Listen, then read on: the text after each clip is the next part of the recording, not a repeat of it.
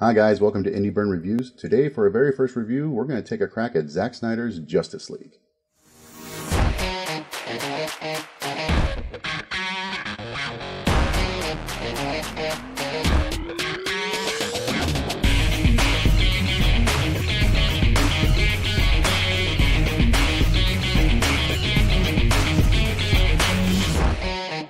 Hi guys, thanks for joining me today. My name is Cliff Roberts and this is Indie Burn Reviews. Today for our very first review, we're going to throw caution to the wind and jump into the deep end by reviewing Zack Snyder's Justice League.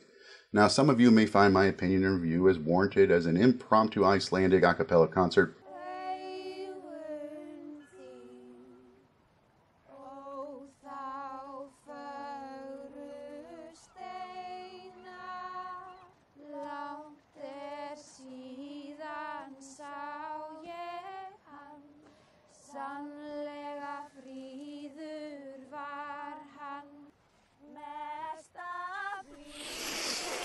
But I'm doing it anyway. I'm going to warn you now that this review is going to include light spoilers for the film, so if you haven't seen the movie already, stop this review, go watch it, and come on back. I'll start off by saying that I absolutely love this fully fleshed out iteration of the film. The characterization were deep and meaningful. The action scenes were so much more epic. The stakes were actually real.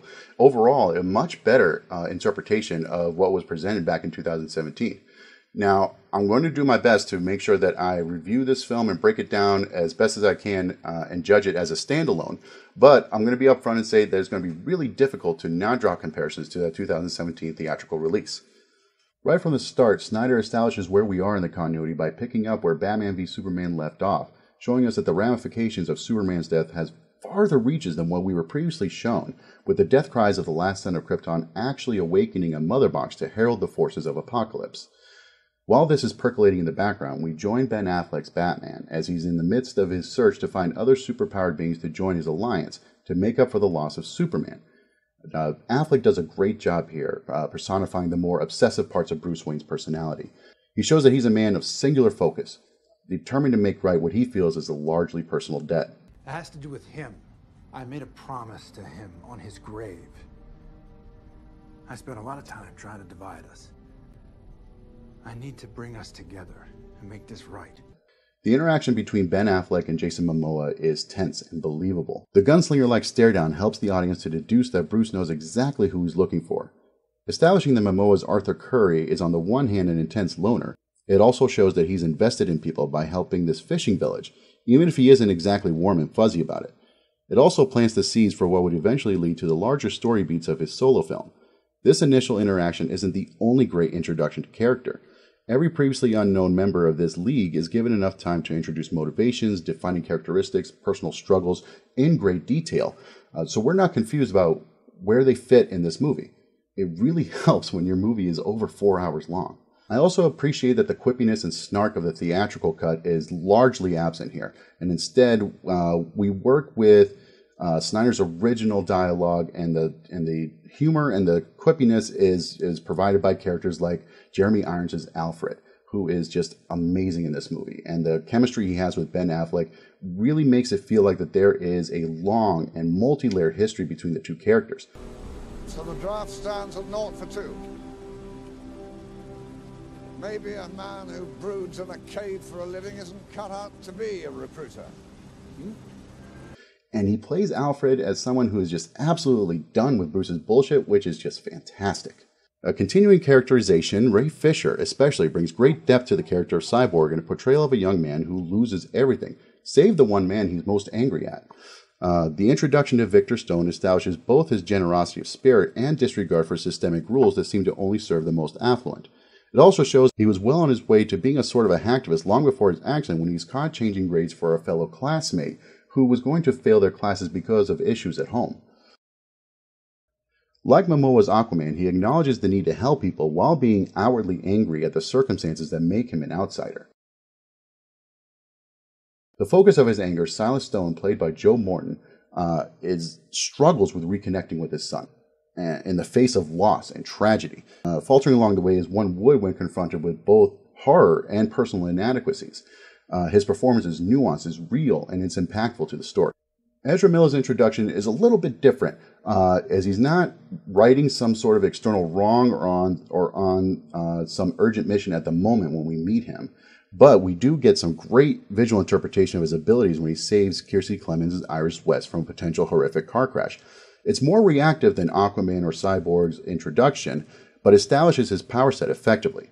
I really enjoyed how different the view of super speed is here as compared to the 2017 theatrical cut, or even with stuff that happened in the MCU.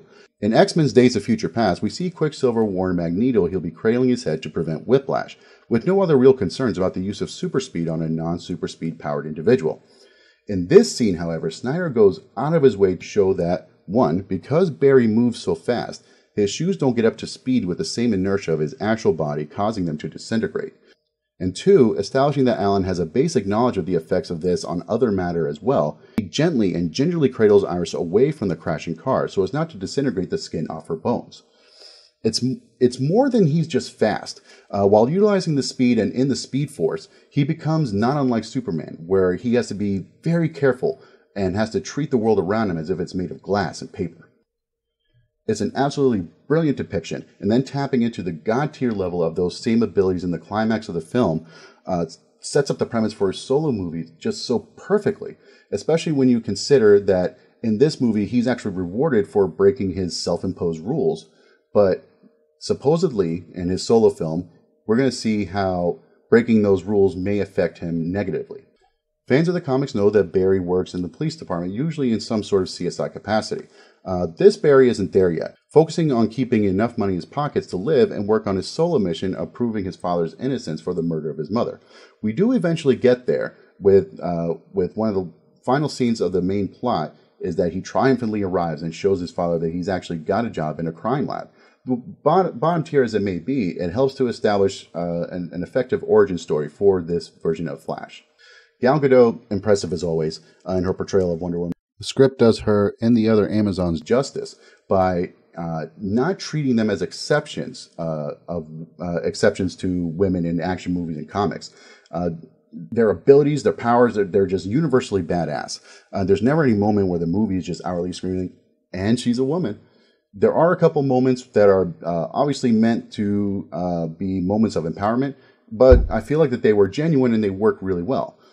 Well, one more than the other. And I also appreciate that while the previous movies have already established a sort of chemistry between Wonder Woman and Batman, that there was not some sort of ham-fisted attempt at a romance to fill out a subplot for this movie. Much like her solo film with Steve Trevor, the relationship is given time to grow through mutual experience and mutual trust.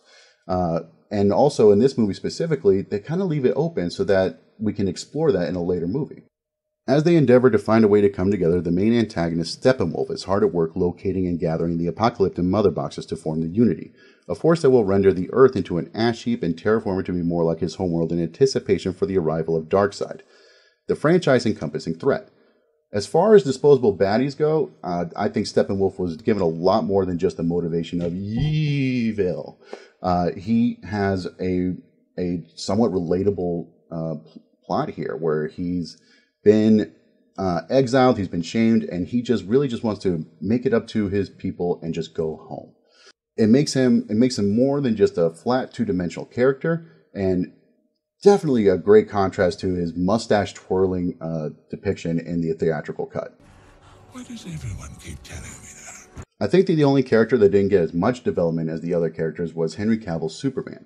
There were some moments of introspection and some good callbacks to a solo film, but we're not given any real profound effect as to what his death and resurrection actually had on him as a character.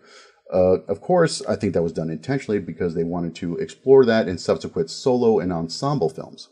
Since we're repeatedly teased about that in the nightmare vision that Batman and Cyborg have about him actually going rogue and fighting for Darkseid, while I would have wanted to see a little bit more of that journey presented here, I think it would be worth it to see it fully fleshed out in a separate movie. In terms of larger story arc, the movie is actually surprisingly well paced at 4 hours. I didn't find myself bored between action scenes, with dialogue and interactions mostly serving the larger story. The cutaways from the main plot to check in with characters like Lois Lane or Martha Kent or even the Amazons didn't really distract from the movie as a whole, and even pay off towards the latter half of the film. Not to say that a good half hour of this couldn't have been cut and the focus still maintained, but I wasn't terribly bothered by what was left in, and mostly didn't ask too many logical questions during the movie. Mostly. Yeah, I'm sure you have to actually take your shirt off every time you jump in the water. Why are they singing? Why is she sniffing his sweater? My wife, who has a couple different degrees in the fields of physiology and kinesiology, assures me that it's quite impossible for Jason Momoa to swim with his shirt on. I'm sure she bases that on science. I thoroughly enjoyed the added scenes during and after the movie that add to the world building of this universe. The nightmare scene with the ragtag group of heroes and villains helped to pay off and solidify the vision that Bruce had was not just a paranoid delusion, but an actual warning from a future timeline. The return of Harry Lennox's General Sandwick, coupled with the reveal that he was Martian Manhunter the whole time, I think is a fantastic addition. And the tease of him returning to join the League in a future movie really just makes me excited personally. It's the right amount of world building, and it doesn't weigh down the plot too much. There's probably some discussion about whether or not him disguising himself as Martha Kent robs the emotional weight of the conversation that happens between Martha Kent and Lois Lane. You could make that point, but I think that this was done specifically as part of a secondary reveal that would have been done in a separate movie. If you want me to expand on that, leave a comment down below, and I can do a whole nother video about that. This one's already going to be pretty long as it is. As far as digital effects goes, there was some definite lackluster CGI here. I'm personally willing to forgive it because I followed the movement and I know what went into it and how little time they had to actually finish the effects.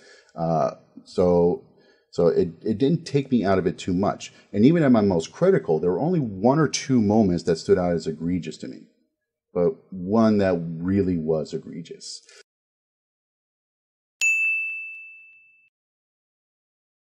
The other side to that is even at my most forgiving, Steppenwolf doesn't actually feel as real as other CGI characters in other movies like Thanos in Avengers: Infinity War. But my brain made peace with it early on in the film, and it didn't take me out of it or disrupt my suspension of disbelief. There are definitely successful movies out there with worse CGI than what's presented here.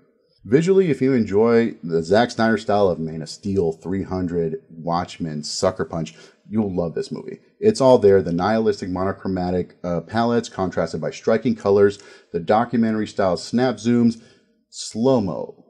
Lots and lots of slow-mo. It is through and through a Zack Snyder film. Love it or hate it, it's a style that's become distinctly his own. A lot of moviegoers may point at things like his use of slow motion as overindulgent, but I think in the medium of comic book movies, it works really well in translating comic panels to screen. To date, I can't think of any more faithful adaptations of comic work than 300 or Watchmen. And that's because Snyder famously has his scenes storyboarded based on comic panels. The slow-mo in these movies were meant to highlight the panels he drew inspiration from, and to make it feel like a comic brought to life. I get that same sense in this movie. The MCU definitely does not approach presenting their characters in this way, and because of that, they've done a great job in grounding their universe. This is the Snyderverse, however. We lean into the grand scale and the absurdity by almost nearly jumping into the pages of the comics themselves. And while this is absolutely a Snyder film, this movie is markedly different from those other Snyder-led films. While continuing the grim and gritty and serious tone introduced in Man of Steel and Batman v Superman, there are moments of levity and clever moments of comedy undercutting the seriousness of the situation, and dare I say, hopefulness. I had assumed that all the quippy and signature Joss comic beats that were added to the theatrical cut were done so because they didn't exist in Snyder's version. However, I was pleasantly surprised to find these little subtle bits of comedy sewn in. Aquaman pointing and glaring at Barry for running into him during the Superman fight, and Barry floundering an apology made me smile. Likewise, Barry breathlessly uttering, "Oh my goodness," when first seeing Wonder Woman was endearing as well as funny. And the conversation with Cyborg later, to which Cyborg responds to Barry's question about whether or not he thinks Wonder Woman would date younger guys. What do you think, man? You think she'd ever go for a younger guy? She's 5,000 years old, Barry. Every guy's a younger guy. Or basically, anytime Jeremy Irons is on screen. It's just fantastic. Seriously, I'd watch the Batfleck movie just with the promise of Jeremy Irons alone. And all of this, it's certainly not the barrage of pop culture references and one-liners the MCU has become known for, and it shouldn't be. The version put out by Joss Whedon plainly shows that that just doesn't fit in this universe. Cheap gags are not compatible. The new level of levity introduced here fits, and it shows that Snyder is developing and understanding his characters enough to know how they would interact, how they would joke with one another, and how they would rib each other. But more important than being funny, there's a transition from the dire and somber nature of the previous films to an uplifting feeling as we close out the film's main plot. This scene in Batman v Superman, where Bruce wakes in his swanky home to what looks like an overcast and foggy day, some random woman lies opposite from him in the bed, and he desperately swallows the remnants of the previous night's booze. This illustrates a spiraling depression, a descent into hopelessness and madness. The world outside is drab and the view is obscured, reflecting Bruce's outlook on the world. It's a good indicator of the mental state of Batman. Now, we compare it to a similar closing shot of the main plot of Justice League. It's the same room, but light fills the space, not just light, but color. The world is born anew in the aftermath of the ordeal just taken, the goal realized. Perhaps this was Snyder's intention all along, or perhaps he's applying a new method to his filmmaking. But either way, it brings the journey starting in Man of Steel to a triumphant, not ending, more like a triumphant commencement. You know, much like when you graduate high school or college, the ceremony is called commencement because it signifies the close of one chapter and the beginning of another. Yes, this movie wraps up a story thread that was introduced in Man of Steel and Batman v Superman, but it also opens up so many more doors to a more complex world and stories that have yet to be told. And whether or not they get to be told, it fulfills the purpose and it makes me want more. As a standalone film, I definitely give this a solid grade of a B. It's good story, it's good execution, a few issues of logic, but nothing more serious than believing that a man can fly, or be transformed into a half-man, half-machine hybrid, or that a race of warrior women live on a magically concealed island. The standout problems to me would be perhaps a bit of the dialogue seems stilted at times. Delivery of some empowering lines worked better than others. And while I said I didn't feel an issue of pacing, there were definitely moments that could be trimmed, cut, or utilized differently. I keep coming back to the singing Icelandic women. It's so random, and it just goes on and goes on and on and on. It probably could have been better served to do a transition in the midst of it and just fade out that audio as we transition to the next scene, or just cut it all together, because I didn't see how it actually helped to further the plot. The writing throughout the story progresses naturally. I didn't feel like I had to question the plot a whole lot, and any of the questions that I did have were just weird decisions. Slow motion, that's kind of a personal preference. I don't mind it too much. I could see how people would say it's way too much, but I think it's done purposefully. And while I probably would have used a lot less in a film that I would make, here I think it works rather well. Compared to the theatrical release, there's not a metric high enough to how I can praise this movie. It's a direct hit against wavering studio support and damaging interference. It shines a light on how bad movies may not necessarily be the fault of filmmakers, but rather executives who think they know movies than people who have the creative vision to actually create them. The flip side to that is when we leave filmmakers to their own devices, without restrictions, we get 4-hour-long movies. A symbiotic relationship should exist for the sake of commercial art like mainstream cinema. So I'm not saying burn down the structure and hierarchy of the film studio, except maybe we should, if they're played with douche monkeys who have, let's say, sketchy behavior and motivations. I am fully 100% on board with the hashtag Restore the Snyderverse movement that's currently going on in an attempt to continue Zack Snyder's vision of this DCEU. And that includes a whole nother movement, hashtag Release the Ayer Cut. David Ayer, the director of Suicide Squad, has been on record saying that the movie that was released theatrically is not the vision that he originally had for his movie. Sounds familiar. So if fans get their way and David Ayer does actually release his cut of Suicide Squad, that'd be a movie I would love to compare and contrast to the original theatrical release as well. So here's hoping that I can do the review for that movie sooner than later. Thanks, guys, for sitting through that. It was my very first review, so please leave a comment down below. Let me know how I did. Let me know if you agree. Let me know if I was way off the mark. I'll be more than happy to join you down in the comments and have a back and forth going on. Subscribe, check the bell if you want, and hopefully I'll be back sooner than later with another Indie Burn review. Until then, guys, take care and keep watching movies.